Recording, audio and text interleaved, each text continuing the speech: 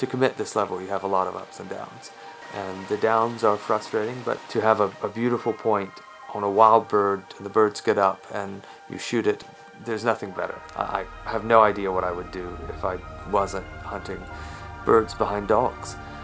I love it for the dogs. I love the birds. From eating birds to training the dogs year-round, I love the woods, I love the conservation. It's a full lifestyle experience, I would say.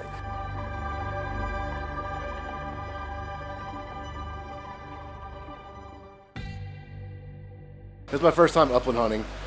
Very different than I thought it was going to be. I expected flat fields, rolling grass, stuff you see on TV. And what we got into was thick cover, thick brush, not even be able to see 10 yards. This is not easy. And it's truly physical. These guys are training almost year-round to get these dogs to go find these birds. Nothing really prepares you for the actual hunt, and the fact that you have to do it. Well, like with anything, when you really commit yourself, every minute of it means a lot more. It's not about killing birds to me. We knock the birds down for the dogs.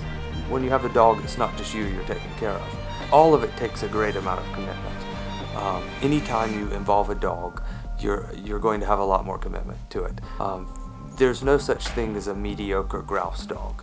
There are grouse dogs and there aren't grouse dogs.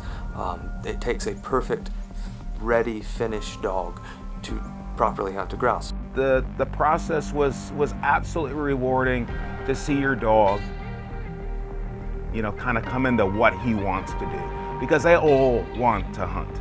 Just to be able to hunt with my best friend, it's a lot.